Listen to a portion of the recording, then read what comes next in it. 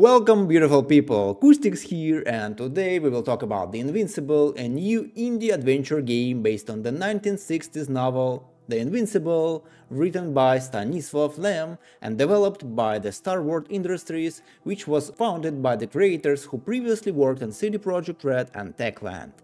Let's get to it! First of all, for those of you who haven't heard about this game before, it's an adventure video game played from a first-person perspective. In the game, the player takes control of astrobiologist Yasna, who must explore the planet Regis 3 for her missing crewmates while facing an unknown threat. Yasna has access to several tools such as a scanner and a handheld telescope that can be used to identify objects and aid her survival in the alien landscape.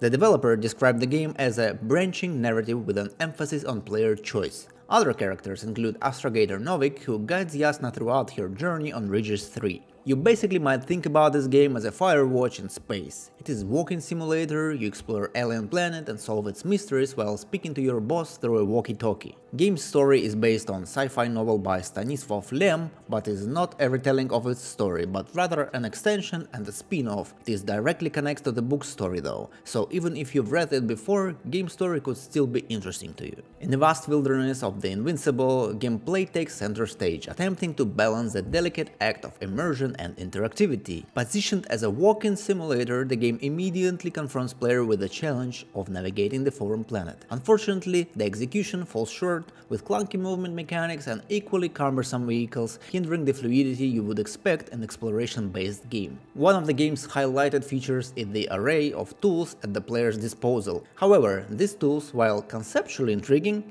suffer from underutilization. The lack of motivation to engage with those tools diminishes their significance, rendering them one-trick ponies rather than integral components of the gaming experience. This underdevelopment creates a sense of foreignness within the game, a detachment from the tools that should ideally enhance the immersive nature of the journey. Hand-holding throughout the game limits the player's agency, leaving little room for personal exploration and discovery. The developers seem to have erred on the side of excessive guidance, robbing players of the joy of the unearthing secrets on their own. At least, that's what I've experienced with the whole exploration thing. The Invincible lets you make choices as you play that are supposed to lead to different outcomes. Even though your decisions seem like they matter, the not-so-great gameplay takes away the excitement of wanting to try out different paths. The gap between the decisions you make and the not-so-fun gameplay makes it less likely for players to want to go through the game again just to see what might change. It feels like the game misses a chance to fully use the cool idea of having player choices shape the story. Also, in the game, chatting with your boss astrogator Novik is a big part of what you do.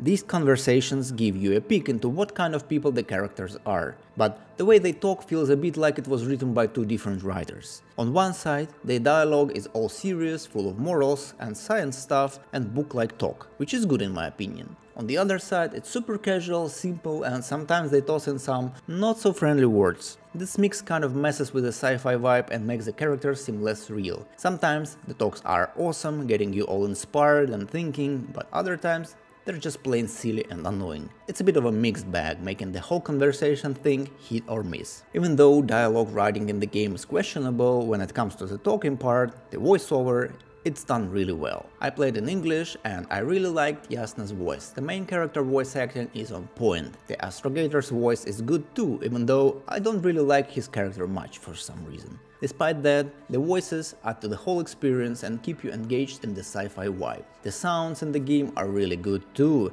The people who did the sound design and made the soundtrack did a solid job. It does a great job of setting the mood, making you feel like you're in this retro futuristic space adventure. It brings back memories of all those sci-fi books you might have read by Stanislaw Lem, Isaac Asimov, Arthur Clarke and others. Unfortunately, there are also a few technical hiccups with the sound and dialogues. Sometimes dialogues overlap and characters cut each other off, creating a bit of a messy audio experience. It gives off the vibe that maybe the developers were working with a tight schedule or could use some extra hands in their QA department to smooth out these issues. The game's look has pretty distinctive style. Game has a pretty strong art direction overall, I would say. It shines most when you're inside, like in caves, gorges, vehicles and tents. These places feel carefully made and look really good, but when you go outside to the big open areas, especially the deserts, it gets a bit boring.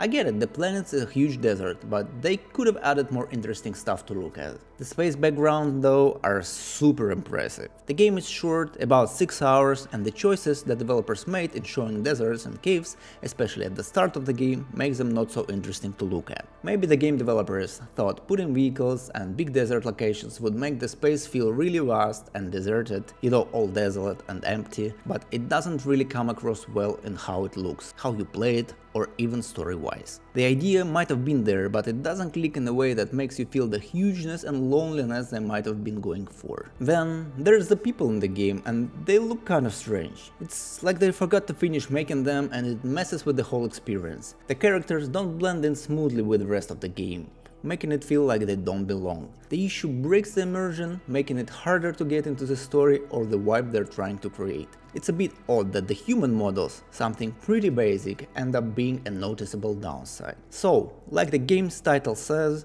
it's all about Stanislaw Lem's sci-fi novel The Invincible. It might sound a bit puzzling, but it's not just retelling the book. It's tied to the book's story but spins a whole new plot. It's like they took the book's vibe and ran with it to create a fresh experience, keeping things connected but not copying the whole story word for word. It's clear the game creators are treating Lem's book with a lot of respect. They didn't throw in totally new stuff that doesn't fit with the original. Instead, they've carefully woven their game into the existing story, making it feel like a natural extension. This careful treatment shows they care about the source material and want to stay true to the essence of the novel. I'm not going to tell you about where exactly this new story fits into the Invincible timeline, because it's a cool mystery in the game itself. Figuring out how it links up adds a nice layer of intrigue, keeping you hooked as you explore. Now, the story on its own is alright, but it doesn't quite hit the level of the original book. It's like they took the safe route, not going all out in the gritty and chilling aspects that could have made it more intense. The story could have been darker, colder, and way more space chilling, mirroring the atmosphere Lem crafted. The game's plot caters to all players, whether or not they've read the book. If you haven't, it's a grand mystery, maybe a bit unclear at times, but for those who've read the novel, it offers a familiar yet fresh take, throwing in new details and different perspective. The beauty of the game's storyline, akin to a good sci-fi book, lies in the space it grants for disagreement. You can question the author, the characters, their ideas. It's a narrative sandbox where you get to challenge and engage with the sci-fi universe. This, in my view, is what makes a sci-fi story truly great, allowing for diverse interpretations and discussions. This dynamic narrative engagement, where different opinions are not only allowed but encouraged, adds depth to the sci-fi journey, emphasizing the subjective nature of the storytelling and allowing players to shape their own relationship with the narrative. In my view, the weaker aspect of the game's narrative lies in its inability to fully evoke the same deep emotions present in the original novel. It doesn't quite capture the strong feelings of hopelessness and loneliness that the original book had.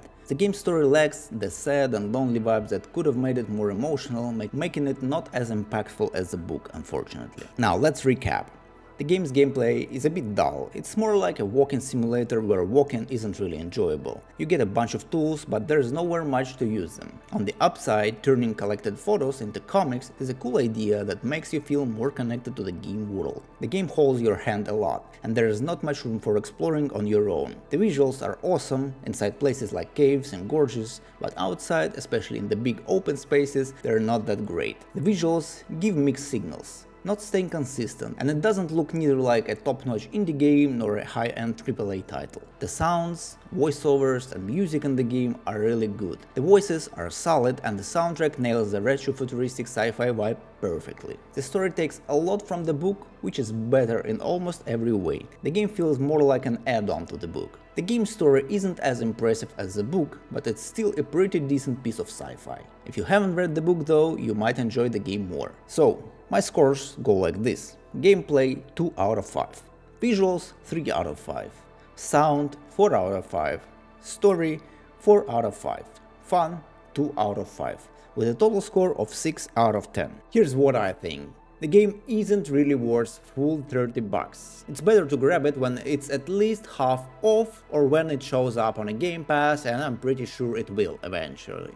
I suggest checking your local library or Amazon for the book instead. I'm sure you will enjoy it much more than the game. If you end up not liking the book, buying the game isn't a great idea either. So my advice is to read the book, and if you still want the game, pick it up for $15 or less during the sale or on Game Pass. And don't forget to check out the soundtrack on streaming services like Spotify or Apple Music. It's terrific. I will leave the links in the description below. Thank you for watching, stay curious, and happy gaming and reading. Click the like button if you like the video, leave a comment in the comment section below, and please consider subscribing to this channel if you would like to see more videos like this one.